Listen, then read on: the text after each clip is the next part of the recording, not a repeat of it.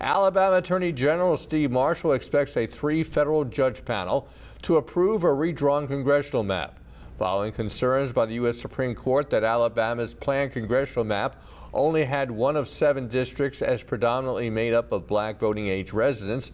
In July, the Alabama legislature met in special session to redraw it, but still came up with only 1 minority district. In Geneva today, Attorney General Steve Marshall tells WDHN that he believes the federal justices should approve the redrawn map.